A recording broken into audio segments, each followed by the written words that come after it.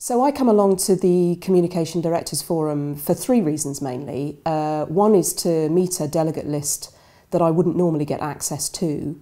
I don't have the time or the resources to expend on a large business development action and mode, so that gives me a good list. It's really interesting to hear what they're talking about and what their issues are in a live environment, in the moment. And then the third thing that is of value to me is to see some content that they're exposed to as well.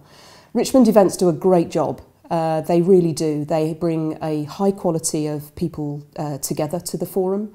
They manage us very well and they take great good care to ensure that we get the maximum benefit out of our experiences with the delegates and the meetings that we have with them.